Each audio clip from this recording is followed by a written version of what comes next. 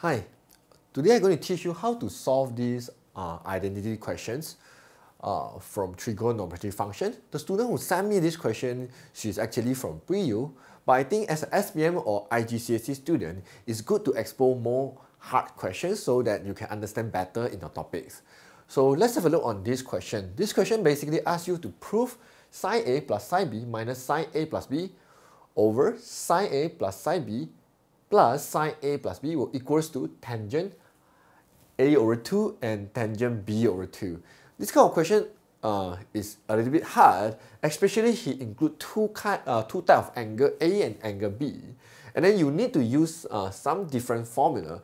Over here, I will just write one more formula, which is the additional formula for tangent sine A plus B. So we know that sine A plus B will equals to sine A cos B plus cos A sine B. Right, so this is the formula for sine A plus B. Same idea to minus, you just add a minus for it.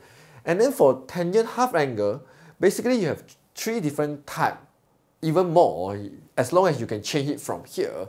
But over here, in this question, we will only use the second and third type of the tangent half angle formula. We are not going to use the first one.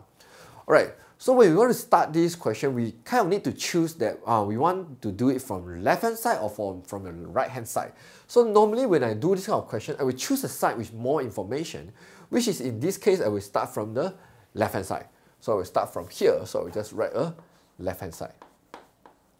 So when I want to do this question, of course I try to think what I can do to change this equation into this pattern. So I will keep on thinking when I start doing my step here.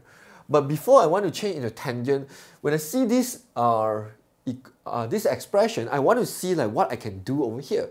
Because the sine doesn't have the square here, I cannot use the identity formula to actually change it.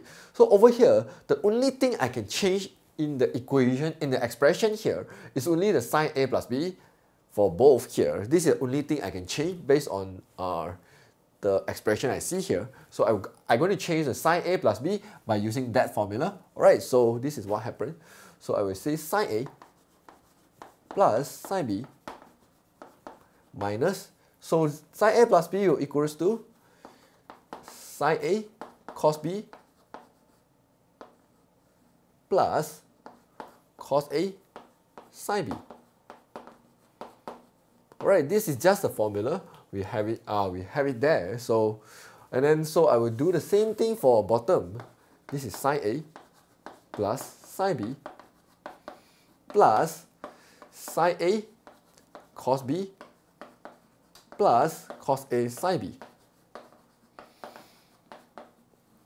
Okay, after we change the sine A plus B already, then the next thing I will ask myself, what I can do to further simplify this equation. So if you see carefully, you will realize in the same denominator, same numerator here, you have double sine A, isn't it? Do you see you have sine A and sine A? Basically, I can factorize out the sine A. Same idea, you have sine B and sine B here. So that means you can factorize out the sine A and sine B simultaneously. So what I will do is I factorize out the sine A first. So if I factorize out the sine A from here and here, so you can see if I factorize sine A from the first term here, I left 1. And I have a minus here, isn't it? This negative is for both here. So minus, if I factorize out the sine A here, I still left a cos B, right? Minus cos B. Alright, then I solve this term and this term already. Then I still have a plus. I factorize out the sine B now. So if I take out the sine B, I left 1 here. This one is minus cos A sine B, right? If I take out the sine B, I still left minus cos A. So I will do the same process for my denominator. So which is factorize out the sine A. Then I will have 1 plus cos B. And then I factorize out my sine B. Then I should have 1 plus cos A.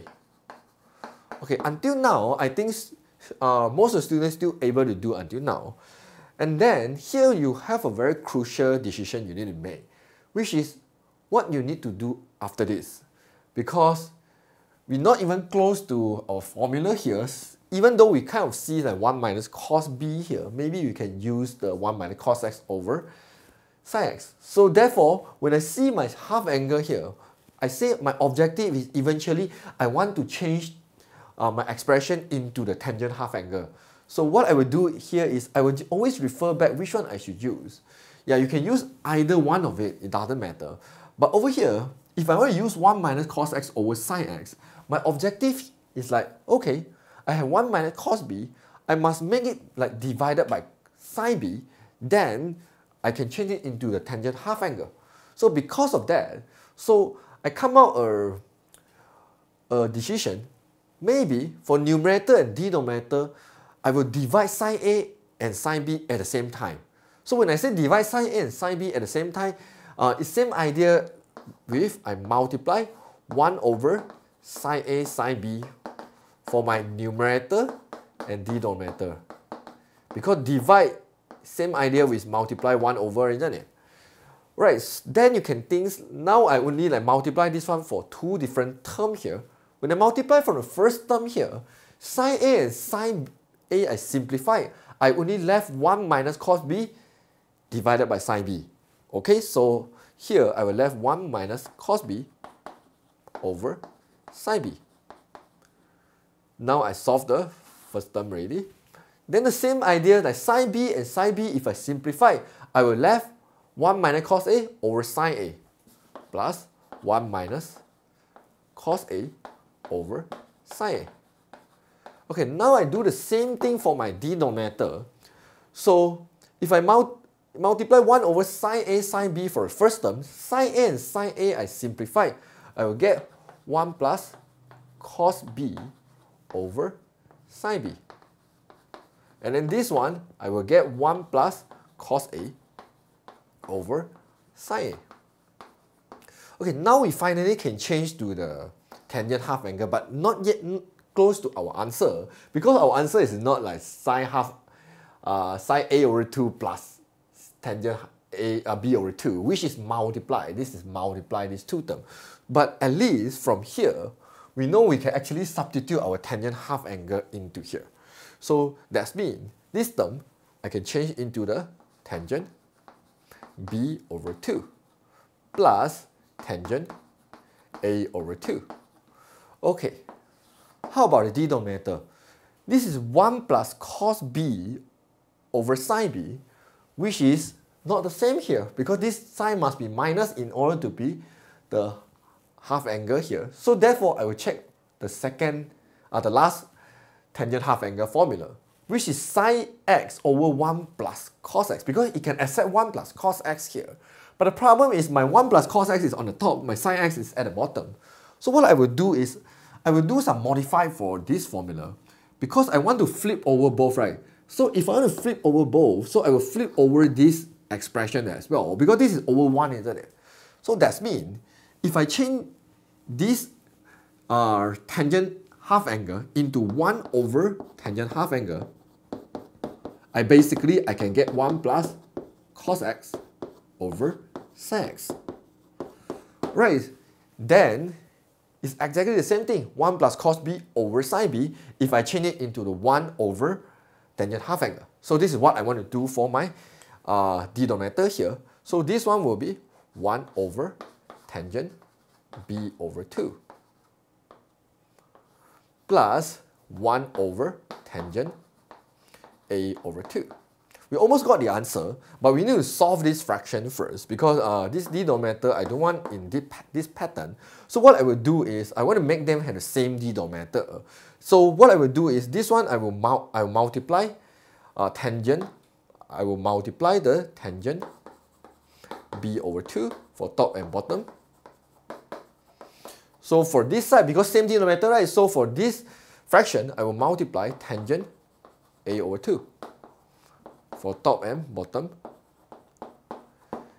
Then eventually I will get something like this. So after I multiply already, you can see I will get something like tangent b over 2 plus tangent a over 2 over tangent b over 2 plus tangent A over 2 over tangent B over 2 multiply tangent A over 2. So eventually I will get a fraction like this, and you will realize this one and this one is exactly the same thing. You can simplify and then you left 1. So 1 over this thing. So I can straight away move the whole thing on the top, isn't it? So therefore, my final answer will be tangent B over 2 multiply tangent A over 2. So this is exactly same as what the question 1 that I will say proven. Okay, for this kind of questions, it's quite tricky. The first thing I think is very tricky for a lot of students is like what you should multiply for this expression, because you need to decide what you need to multiply in order to get the final answer. I believe over here, if you want to divide 1 minus cos x, 1 minus cos A for both, you cannot do that, because what? Because this is 1 minus cos A and this one is 1 minus cos B. But you can divide both at the same time. Yes, you can do that. I believe eventually you will get the same result as well. But over here, I just trying to find some simplest way to solve this kind of question. Definitely, if you know any easiest way to solve this kind of question, you can let me know at the comment below. Or else, I will see you in the next video. Bye bye.